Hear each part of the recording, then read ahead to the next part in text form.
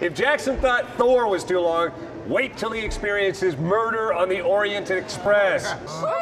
I kind of liked it though. It kind of reminded me of like Clue, you know? That like it has that like, feel to it. Yeah. And plus it's like beautiful. It almost looks like a Christmas card with like all the snow backdrop. Yes, take a look at the cinematography. It is glorious to look at. The cast, are you kidding me? How do you get all these people? Judi Dench, Michelle Pfeiffer, Johnny Depp, Penelope Cruz. It's insane that they got all these people to be in one movie. And it's crazy. Agatha Christie novels are the best. Didn't you read those when you were younger? I actually didn't. Alexa! So I think that's why I went into it with no real expectations because I had nothing to compare it to. I never really read the novels, and I kind of like I saw like the trailer and I was like, ooh, this looks like Clue.